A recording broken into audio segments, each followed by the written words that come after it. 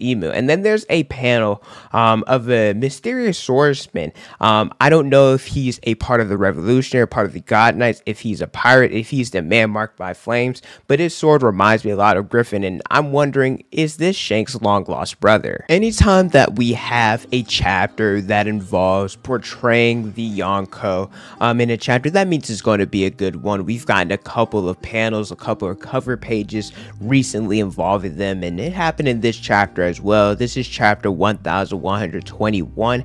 It is titled The Ebb and Flow of the Ages. We start off with Luffy and Bonney, and that part of the Straw Hats. They are going against Saturn. He is still trying to pursue them, still trying to go after them. Luffy warns, hey, they're immortal. Hey, his claws, they're poisonous. We have to find a way not to allow them to touch us so that we can escape. Bonney, she powers back up into her Gear 5th form. I think this is pretty cool because she needs to be the one in order to take down Saturn. And I love Luffy whenever he does things like this, whenever he allows people to fight the battles that are properly theirs. We saw it in Wano with the Akayaza 9. I always say it weird, but you guys know who I'm talking about, how he stopped Yamato from attacking Kaido because he said, hey, it's not our fight to start this, and he allowed them to fight them until you know, he got on the rooftop, and then Kiemon asked him to defeat Kaido. And so similar to here, we know everything that Bonney has been through because of Saturn, different things that Jenny and Kuma, they went through. So Bonney, she has to be one of the people that finishes Saturn off. Vegapunk talks about how the day that the Void Century comes, the truth comes to light. It's happening soon. He talks about ancient weapons that we know that their power is out there, the ones that sank the world's continents. And in this panel, we see Shirahoshi and Vivi. We know that Shirahoshi is Poseidon. I'm not entirely sure why we have Vivi in this same panel. Is it because the first time that the ancient weapon was brought up was Pluton in Alabasta, or is it because of her being affiliated to or being a member of the D clan, and Emu wants her because he had something to, or a vendetta against Lily? I'm not entirely sure why Vivi is in this panel, but hey, we get to see Vivi, so I'm all here for it. Vegapunk also talks about how different races, they are constantly going to be pursued, and I'm not entirely sure if it's because they have some relevance to getting the One Piece, or if it's because the world government, specifically the Gorosei and the Celestial Dragons, feared what they can do. Talk about Kuma because his bloodline is special. A lot of us speculate that Joy Boy,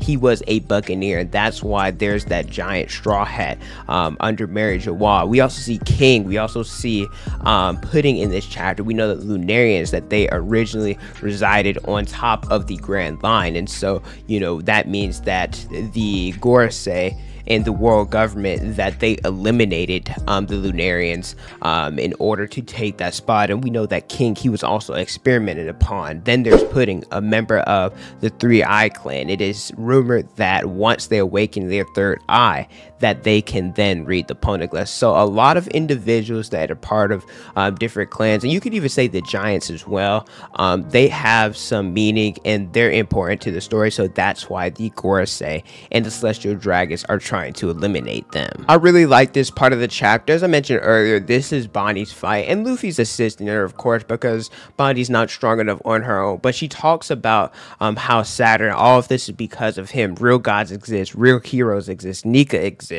and it's time for her to go ahead and defeat him after everything that Saturn has done, turning Kuma into a slave, doing tests on Jenny and her forming the Sapphire Scale. So her and Luffy combine to hit Saturn with a liberating Nika punch. They end up, and it appears that their gatlings or their punches was so fast that it didn't allow Saturn to regenerate.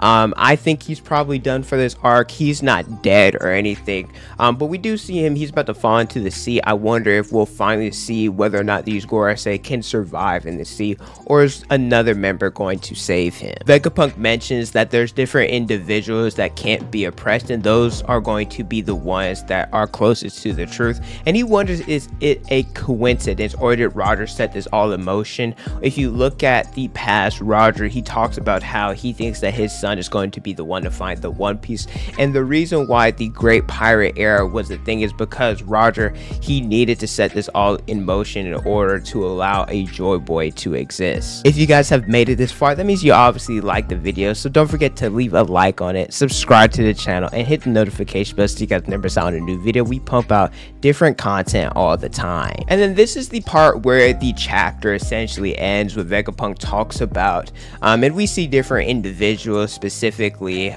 getting to see Buggy and his crew cross skills with Crocodile and Beehawk, seeing the world government talk about they're going to go for it as well. There's the Blackbeard pirates. It's not really Blackbeard, but it's more so talking about the pirate island. We also see the Red Force talking about how everything that's going to happen in this world, the victor and who gets to decide the new era that the world is going to be in. It involves whoever gets the One Piece. We see the four Yonko here. We see Kobe. There's Aokiji and Garling, Sabo. There's Dragon, Akainu. There's Emu, and then there's a panel of a mysterious swordsman. I don't know if he's a part of the Revolutionary, part of the God Knights, if he's a pirate, if he's the man marked by flames, but his sword reminds me a lot of Griffin, and I'm wondering, is this Shanks' long lost brother? But looking at this, I think Oda has done a phenomenal job of setting up the final battle, the final war, because I was one of the individuals, I didn't think that the battle for the One Piece would be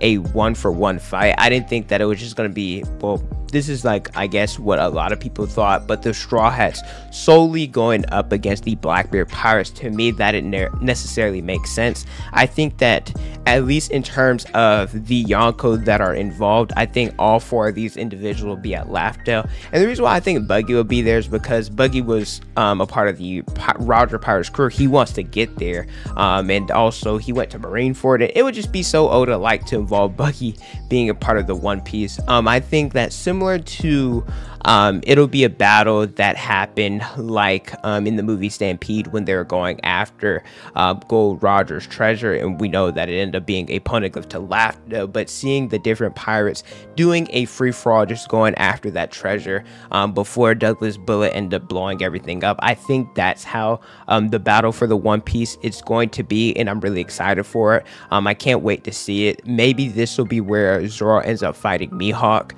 for the title of the World's Strongest Swordsman. Some people thought it would be towards the end of the story, specifically after the final war, the battle for the One Piece, because this item, or whatever Joy Boy and Roger left behind, it's going to affect the world. So I think that once an individual achieves it, that'll then spark the final war, and that'll be the end of the series. And so personally, maybe Zoro might not necessarily have a chance to fight Mihawk. It's that's the case if it's post the final war. Not saying that it will 100% happen, but that's just my thoughts. And I also love seeing the world government.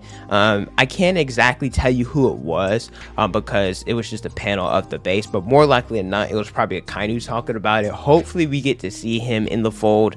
I think that would be really cool. I'm kind of tired. He's so strong, and I'm tired of seeing him sit behind the desk because he just has so much potential. Want to see him potentially go against Sabo, against Luffy. I'm really excited for this final war, and I cannot wait to see the battle for the One Piece. But as I mentioned, there was a panel of an individual. No clue who it is. Let me know who you guys believe that this person is in the comment section below. This was a really good chapter.